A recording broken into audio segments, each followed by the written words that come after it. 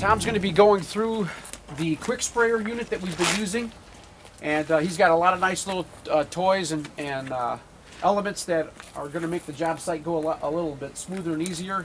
He's got a lot of variety in the nozzles and the types of things that we would use on this type of a project. So I'm going to give the floor over to Tom, and feel free to ask any questions, and we're here to learn about this QuikSpray unit. Tom, take it away. All right, what we're looking at here is we have an 1.5-inch carousel pump with a 10-to-1 gearbox on it. Sitting above it is what we call a UB3, and it's got about a 4+ cubic feet working capacity. The legs are adjustable, so it can drop down, so it can dump into a wheelbarrow easily, or straight onto the floor. You can raise the legs up and dump it right into the carousel pump. Some of the benefits of the carousel pump: you can run it all day dry. Unlike a rotor stator pump or a light pump like that, it'll burn up if you run it dry. You can run this dry all day. You don't need to prime it or any such the matter. So you don't need to run slurry or anything through? The only time you could run a slurry is if you're doing big aggregate. Really? So when you first push the aggregate down there, you don't have a dry pack, right. So it doesn't pack. So you just mix like a Portland, real loose Portland mix. Put the Portland mix in first to keep the aggregate from segregating. Yeah. Same thing when you go to wash out. You put a pig ball in after your mix. Put Portland in after your mix, and then a pig ball, and it'll keep it from segregating on the way out. That's the only time you'd really use Portland, but that's really just for heavily aggregated material. Yeah. There's a variety of nozzles. I have two in my hand right here. One is the aluminum tip with a rubber orifice. These orifices are interchangeable. You pop them out fairly easily. And there's 4 different size orifices you can put down inside this hole for different spray patterns. If I can pop it out.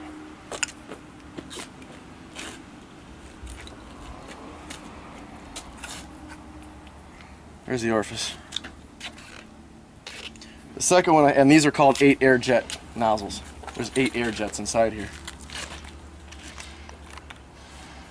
The second kind of head, it's the same body, different head. This is a stainless tip, and it's got a much bigger hole in it for passing larger aggregate or fibers, or if there's just, you don't need a pretty texture finish, you run with one of those, maximum output. To run this combo, you need at least 120 CFM. You'd like to see 180 CFM, especially if you're putting a lot of air through the gun. That'll keep everything from stalling.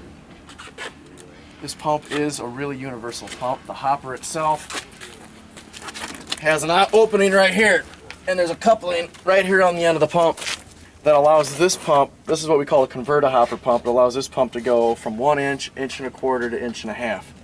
The only thing you need to change is the material, or the pumping line and the material lines that go on it. So you can go from waterproofing to fireproofing to doing this kind of mix with 1.5 inches. So that's what makes this really universal. If you're doing heavy duty grout work, you drop on a 20-to-1 gearbox and you can do some heavy duty grouts, like epoxy grouts. This pump was designed in the 60s because of the reinforced fiber, GFRC market. People are trying to put them through rotor stator pumps, and the rotor stator pumps don't like the fibers. So that's where this pump was kind of born. So what else can I tell you about her? And this is this the same model as? That is the exact same model, except I don't think that pump has a converter hopper on it. Right. And any pump can be turned into a converter hopper. You just cut the nipple off, weld the thread on. Right. Maintenance issues. Maintenance issues, there's pretty much none. The only wearing part is the hose. And that, I recommend to take the hose out after you're done using it, or if it's going to sit for a month or so. There's 3 wheels in there, and the hose is always going to be crushed by one of the 3 wheels. So if it sits in there for any length of time, you're just wearing out your hose. And some people just leave them. Yeah, some people just leave them in there and just do their thing. Other people like to pull them out. I personally like to see you get it pulled out. Put all silicone lubricant on it, no petroleum-based lubricant on the hose. I'd lube it up every 40 hours or more. Anytime you take the hose in and out, I'd put silicone on it.